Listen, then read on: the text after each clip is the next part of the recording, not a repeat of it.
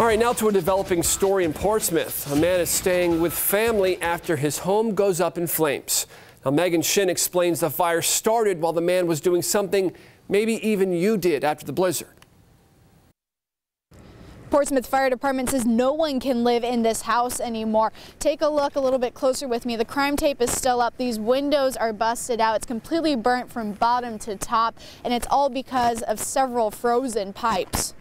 In these freezing temperatures, fires are sparking up. So the first thing I did was grab my son and call 911. Now this house on the Near Crescent in Portsmouth is destroyed. The roof split in half and furniture burnt to ashes. I told her, I said, grab the dogs, we got to get out of here. Portsmouth Fire says the flames started because of a propane heater used underneath the house to thaw water pipes.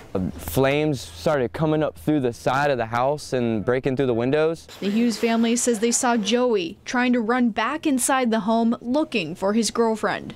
He was black from head to toe, soot. Cops said, no, you got to get away from the house. We met Joey when he returned from the hospital. Came back out, here's Joey right here. So are you doing okay? Oh yeah. He did not want to go on TV, but told us off camera he was renting the home from his brother. The fire department says they spent more than an hour to get this fire under control.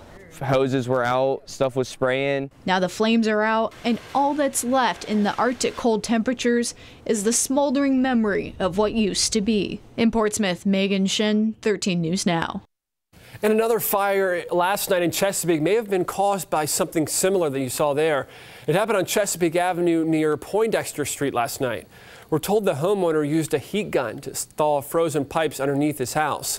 Fire Captain Scott Saunders thinks that's what started the flames.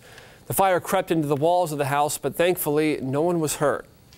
So if your pipes do freeze, we want to tell you how you can thaw them out safely. The Red Cross says to keep the faucet open. This is going to let water run through the frozen area as it starts to melt. You should also apply heat to the frozen section by using an electric heating pad, a blow dryer, or a portable space heater. Do not use a blowtorch, propane heater, or any open flame device.